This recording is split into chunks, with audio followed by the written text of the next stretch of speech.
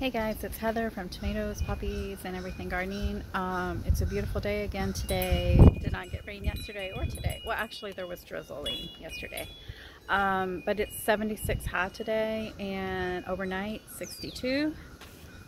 But Friday night it's going down to 27, 28 degrees. So it's going to be a major shift. And I do feel sorry for all of the plants and insects and birds because they have no idea what's going on around here. But I've been doing some drawings and I'm not an artist. I wish I were. I really do. I'm trying to figure out where to put all these hibiscus, these hardy hibiscus. I'm going to give 2 away, and I'm just trying to figure out what I have and what I don't. Well, not really what I don't, because I'm not going to buy anymore. I just don't want to give away one of the varieties I was intending to save for a particular reason. So I'm trying to figure out, because all the little tags are gone, I don't know what I've planted and what I haven't, but we're going to plant a few more today. So let's get busy. There's a lot to do. So I changed my mind. I'm going to move these right there. I just expanded my garden bed by about 2 feet, and we're going to trim the limbs above this tree, and hopefully this will be just enough light for raspberries. And this section got expanded quite a bit, maybe by 3 feet, maybe another half foot over, and then 3 feet out. Okay, remember we planted this guy I guess last week now. This was head over heels adore. And then I've got all the clover and grass blend there. And then, look, I changed my mind again about what I was going to do with this bed. I think I'm going to move the raspberries down. And I dug up one of my fragrant tea olives, and I relocated it. It was right there. And now there is a hardy hibiscus there that will take up this whole huge corner when it's fully grown, because they get really big. Let's say 5 feet tall, 5 feet wide. So that's where this shrub was, and I relocated him, and I think I'm gonna like it better, not only for the aesthetics, as far as like privacy. This will be a better privacy position once these guys take off, but you can tell the difference between these two plants. So the one on the right did not hardly have any protection from the tree overhead, and you can tell a difference in the foliage color and also the damage that he sustained when we got down to 5-7 degrees. These shrubs really don't like to go below 10. I think they are technically zoned above 8, and I'm like a 7A-ish, and they can do okay here, but this one got quite a bit of damage when we got that cold weather. And I've already had him in the ground a couple years. He's done fine, no problem. But this past winter, even though we've had a super mild winter, it was just that one storm where we got down so low that it really got some damage. So I'm hoping he survives that transplant well and will look more like this guy soon. So even though he was also, you know, in the cold and didn't like that really low temperature, he had some protection from the overhang of that tree, and I think that's why he still looks so good. So I'm going to leave those 2 guys there. I've already got some coneflower, just traditional echinacea purple coneflower there in the background. May plant a little bit more, and then I'm going to have that hardy hibiscus there. There is a hardy hibiscus in this planter, but I don't know the name of it. It's either Starry Night or Summer Paradise or Summer Carnival, but I really think it's either Paradise or Starry Night. I may just leave it in there in that pot. So when we get out front, I'll show you what I'm going to do with the other hardy hibiscus. But this bed, I'm going to keep working on it. I'm going to keep extending the grass blend with the clover, probably that section all through here. And I'm not going to be able to do the whole yard, obviously. Maybe just a little bit here in this front area. And I'm thinking about taking my extra bricks and maybe making a new bed here move all the planters and make a bed to kind of mirror this structure I built last summer. I made this L-shaped bed with some extra bricks from our walkway redo, and I think it looks nice. So I may make another L shape or just a rectangle right here. I think that's going to be what I'm going to do. Pretty sure. So there's Tonto. He likes to hide back there too. That's another favorite spot.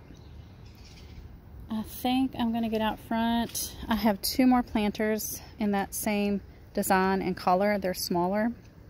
I think I'm going to take the hardy hibiscus that are in them, plant them in the ground, bring those planters back here, and maybe, I don't know where I'm going to put them yet, but I'm thinking about putting some of my blackberries in there. Let's go look at something really quick, because another hibiscus, camellia decided to open this morning. And it is so pretty. I love it. This is the one we got at the greenhouse a couple weeks ago, and I'm so happy we did. This is called Fantasy something, maybe Japanese Fantasy. It has a smaller flower than some of the others. It's really cute. Really happy with it. There's some of the pruned off hellebore leaves, but look at how pretty. I have to get back down on the ground again to look at it. So pretty, pretty, pretty. Love it. I love the coral bell with it too. I have one on each side. And now look, my primrose is starting to open. It's yellow. I was hoping it was a different color, but that's okay. I did transplant some columbine back there too. Alright, so let's figure out what we're going to do. I've got 2 different switch grasses that I got on clearance the other day. They need full sun. One's orange, one is red. Very beautiful. Then I put those pansies in the back. I've got this, what is that? Oh, Spinderella. That's going to be a gift. This is the Cranberry Crush. Even though it's gorgeous, it's going to be a gift. The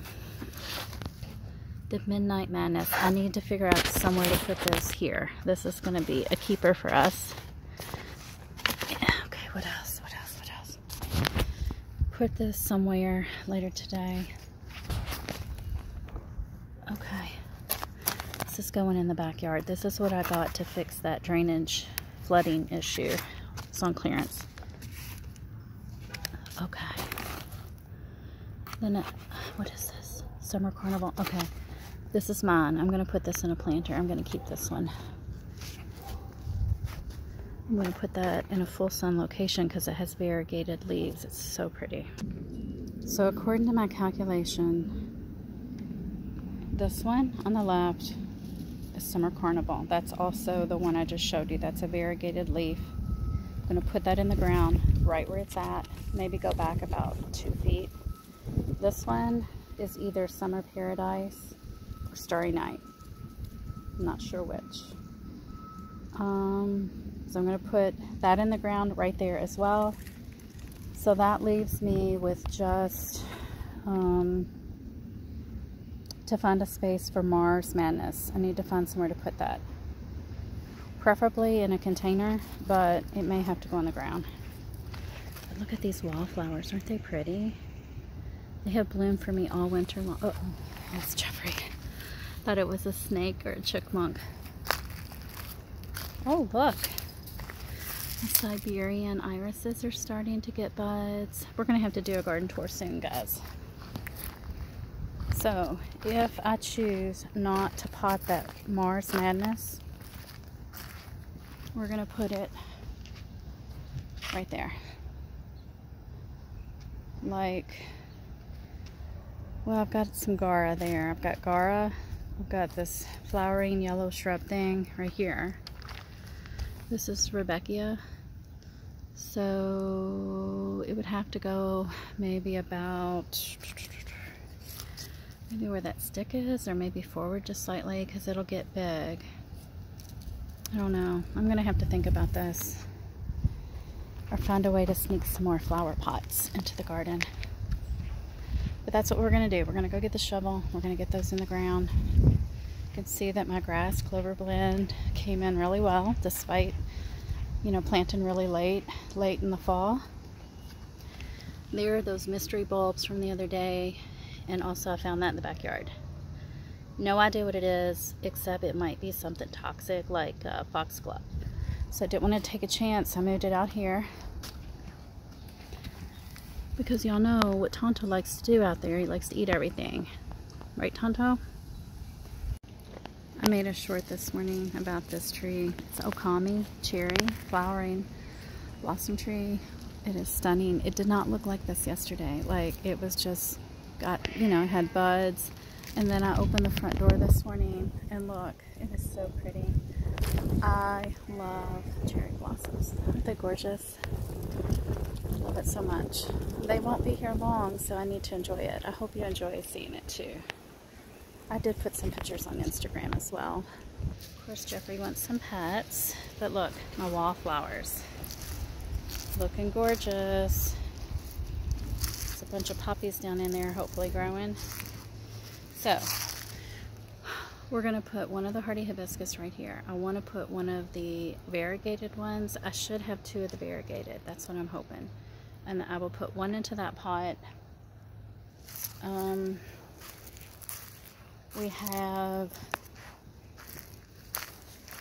have my Luna hibiscus in this pot that I transplanted last summer. And then we have, I think this one's called Plum Crazy. This is a hardy hibiscus. And then I think this is Rudbeckia here. This is the pretty one, the cherry brandy. There should be a couple more. There we go. There's one. Oh, there's weeds everywhere. I noticed a lot of the chickweed's already starting to flower. So it'd be best if I can find some time, and you as well, get out there and get that. All right, so let's go get that shovel. I think I'll do the scratch test on the bark of this pomegranate.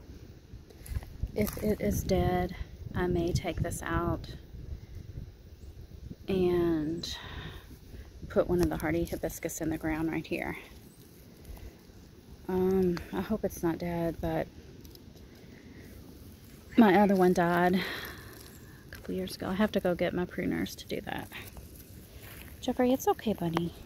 If my calculations are correct, both of these should be the summer carnival, the variegated one. So I want to have one in a pot and one in the ground. There's still a chance that this is, which one was that? I only left the label on one of them, so that's why I'm having a hard time. Okay, so that's Summer Paradise.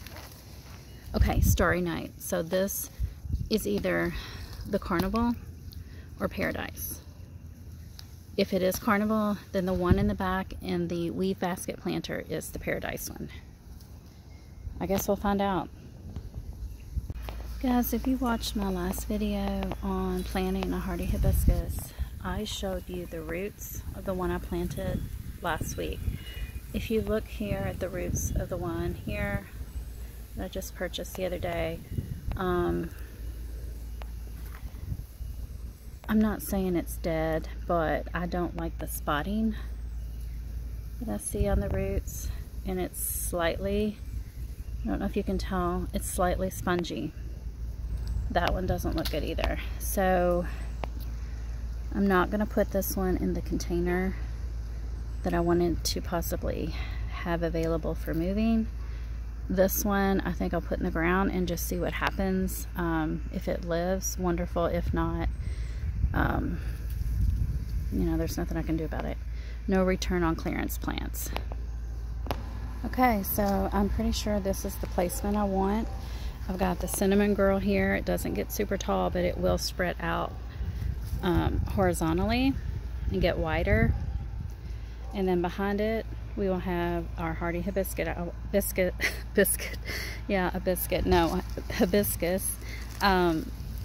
And remember, they get 4 to 5 feet tall and wide. So if it spreads out over that grass a little, I'm fine with that. Then I'll put another about right there. So, I guess let's just get busy. You know, now that I'm here, I'm kind of thinking Maybe the one in the backyard with the basket weave, maybe the carnival. I don't know. I hate to take a chance, but I guess I could always buy one. I mean, it's not like the world is going to end and there's not going to be any more hardy hibiscus, right? So I should just not overthink this, just get it done. One thing I wanted to tell you guys, a year ago, let's see, this is February, so a little over, less than a year ago actually, I had an asparagus bed right about there. That was my asparagus bed. It was really nice, but it was not going to be HOA friendly, so I had to take it out. And right here was a raised bed, a 4x4 raised bed that I would plant like edamame in. It just looks so different to me now. And then I had a bunch of these whiskey bear planters that kind of outlined the whole area, and I would grow tomatoes in there, and now it just looks so different. It just feels so weird to be working this space and know that it looks so different just a year ago. Oh, look at poor Tonto up there. He wants to be over here so badly. That guy's in the ground, and that is the variegated carnival. And I'm hoping this is also the carnival, but you can see the difference in the root. Look at that. This is a nice, chunky, healthy root. This one's been in this pot for a while. There's no softness to it. It's got a nice pale, pretty color. And if you clean it up, you'll see there's no spots, like mold spots, like the other one had. So we are going to take this and go put it in a pot right now. It's going to go on that pot on the right, the big one. And I really don't think I have anything in this bed. I see onion and I see snapdragon. So this will be perfect. Okay, he's in his spot. I'm going to go ahead and check on the pomegranate with my pruners and see if we can see any green under the brown coating on the branch. I have a feeling it's dead though, unfortunately. I am so happy. Look at that. It's alive. It does not look alive, but it is. I'm so happy. Yay. All right, let's see what variety this is. I can't remember. Ball of something. The other one I had was Christine or Christina. I'm not sure which, but it died. So that's great. All right, so this one seems to do okay in zone 7A-ish. Okay, so I put the lilac over there, a container that I'm going to move the woodland phlox into after I divide it. I think that one, I think I decided this one is called Starry Night. It's either Starry Night or Carnival, but I'm going to leave it right there somewhere in this general area. I'll rearrange all this after I mulch. Moved all these planters here.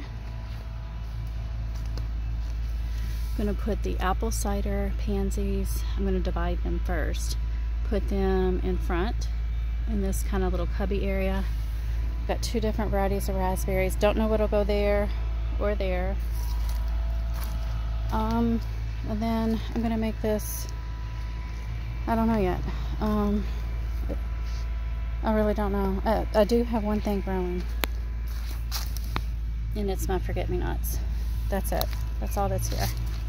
There's some heuchera back there. Maybe I'll move my camellias back over in this area.